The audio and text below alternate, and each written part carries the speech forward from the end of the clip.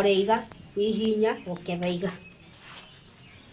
Kwa maana nimeona wanadamu baba wa wana kwa mapanga kwa maana nimeona wanadamu baba wa wana kwa mapanga. Mimi nilitoka damu, baada ya kutoka damu nikafeel kama ninaweza faint. Venye niliposikia tohara imetolewa, basi kwa kule kudanganyivu kwa watu na pamoja ya wazazi, ulianza kufeel kama umejihisi vizuri sasa. Hapo unajua unadanganywa na huku wenzako wakikudanganya, unaweza sikia ni vizuri. Niliposikia eti ninaenda kutailiwa, kwa utoto wangu niliona ni vizuri, lakini baadaye ni madhara makubwa. Siwezi kumruhusu mwingine aende, naipinga hiyo HPM, sijui mnaitaje. Naipinga kwa sababu inadhuru wasichana wengi.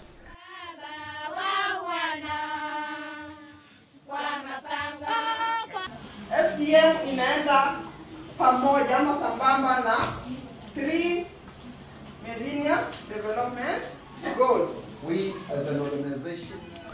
I'm Jane Boke Mwita. I work for Micontrap, Kenya, as a project coordinator. I've been in the field for now 8 years, working for women.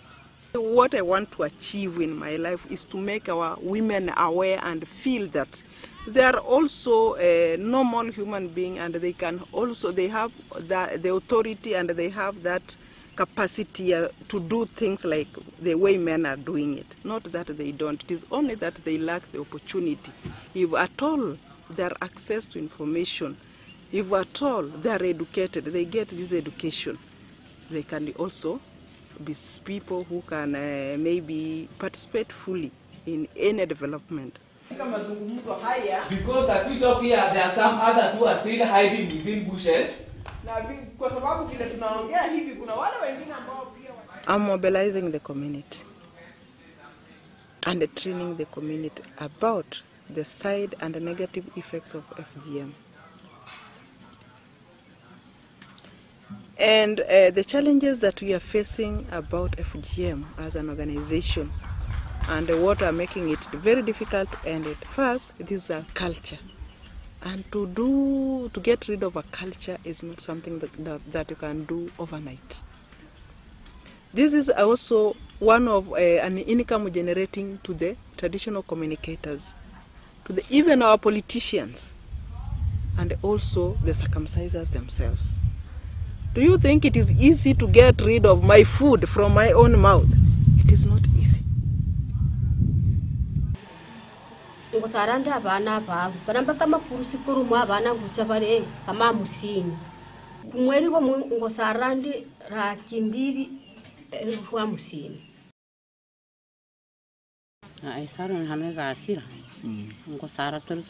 She's suggesting that actually this practice should stop, and if there's anything that actually can sustain me in a different way, then I'll be able to leave it. I didn't want to undergo what we call FGM, but I realized it when it was too late. I was very young when I underwent it, when I was only 6 years. And it is only my grandfather who forced me to do what? To undergo it. Not even forcing, because I didn't know. Even now when you ask me how it was done, I can't tell, because I didn't. I was very young that I could not even grasp what was going around. I realized our community, we as Korean, we give priority to a boy child. When it reaches a point that a family cannot be able to raise funds that can educate the children, what they do, they prefer educating the boy child, not the girl child. So we get married very early. Girls give birth when they are very young. Girls get out of their family for prostitution when they are very young. Fistula is another problem. How many are suffering in the villages that we have not known? Because coming out to speak like that I have a problem, I have this, because I'm suffering from fistula, how can I? It is not easy for these women. They shy out.